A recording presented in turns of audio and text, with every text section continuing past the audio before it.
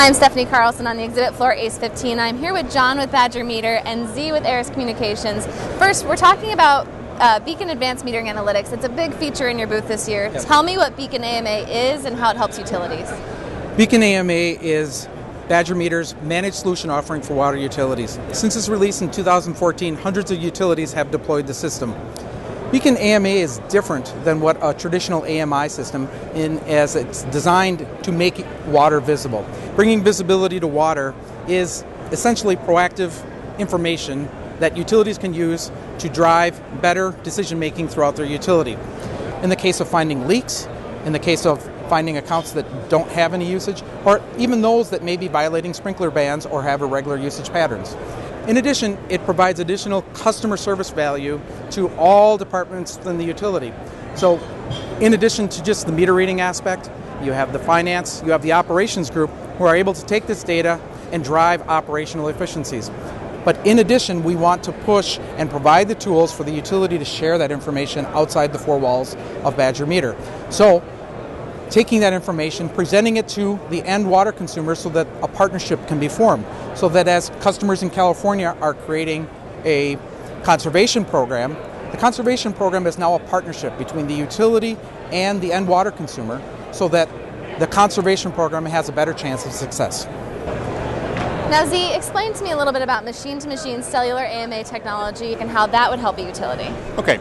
Cellular is a transport. It's a data transport designed to provide information from remote sensors, remote devices, transport that information back to the systems and people and processes that need to make decisions, actionable business decisions. So for example, if you have a meter that's out there that's taking data on a flow or a leak detection and you need to take action on that, the cellular is a natural transport for bringing the data back into the server, allowing companies to make intelligent business decisions about what to do about that data.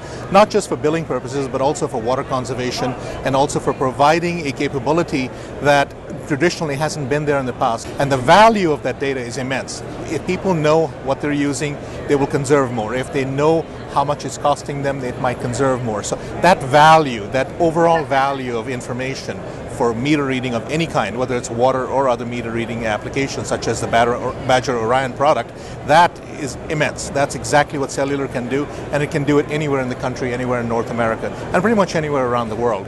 And so it's a natural transport, data transport.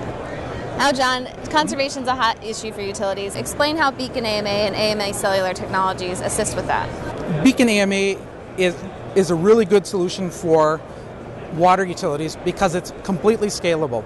And what that means is, because it's a pay-as-you-go system, utilities can deploy a small number or a large number of endpoints and get immediate benefits. They don't have to install the infrastructure or load software on their own site. It's all managed by Badger Meter.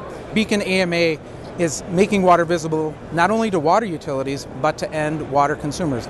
An informed water consumer is one that's going to make good decisions with the amount and how much and when they use water. So what we want to do is, when data comes in, Beacon makes it actionable information.